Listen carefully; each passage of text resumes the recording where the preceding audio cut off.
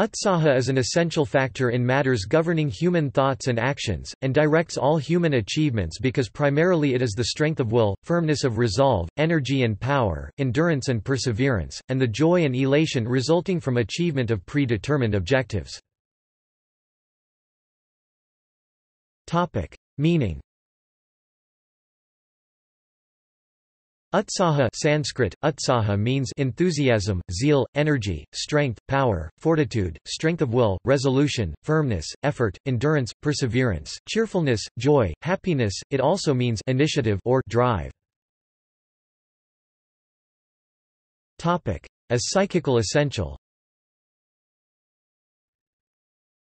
Sridarswami regards joy as the energy utsaha of the mind due to the attainment of cherished objects or the union with a beloved person. In other words, utsaha is a mode of essence of the mind. It is an essential psychical element in a violation, which precedes a voluntary action.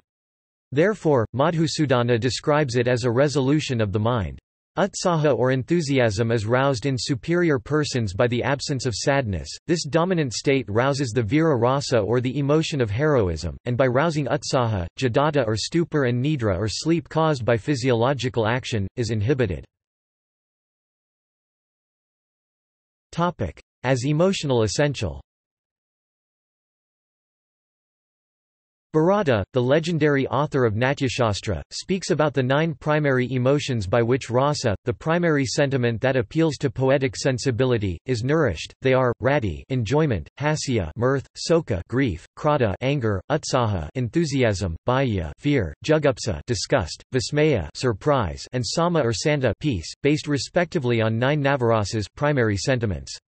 Utsaha or energy relates to persons of the superior types, and this sentiment is caused by determinants such as absence of sadness, power, patience, heroism and the like, and is represented on the stage by consequents such as steadiness, munificence, boldness of an undertaking and the like. As divine essential. According to Abhinavagupta, the rasas are like gods, and Santa is like their highest center, Shiva. He insists on transcendence as the highest value in literary aesthetics. Bharata does not consider complete detachment, nirvada, world weariness, as the sainthayabhava of Santa because detachment ordinarily does not arise from knowledge of the truth. Ishvarakrishna states that from detachment comes only prakralaya, i.e. the dissolution of the 8 causes, and not moksha, and Patanjali states that from knowledge of truth arises aversion to the gunas, detachment, which is really the highest state of knowledge. Atman alone, possessed of pure qualities such as knowledge, bliss etc., and devoid of enjoyment of imagined sense objects, is the sainthayabhava of Santa. Santa is sama and sama is the true nature of the self. Energy may be said to be based on egoism as its essence, and Santa may be said to consist in the loosening of egoism, but there is no state that is devoid of utsaha energy. Utsaha or dynamic energy is the sainthayabhava or primary state of vira rasa. Without utsaha one cannot act. Natya Sastra v.66 tells us that vira rasa is a dynamic energy utsaha which arises from various causal factors such as decisiveness, not giving way to depression, not being surprised or confused. As rational essential. A ruler is supposed to possess and the means of gaining 3 kinds of shakti powers, viz., the powers of mantra counsel, prabhutva command over material resources, and utsaha energy. Yudhishthira considered counsel as being superior to the command over material resources and dignity, and Chanakya puts utsaha in the lowest position among these 3 powers.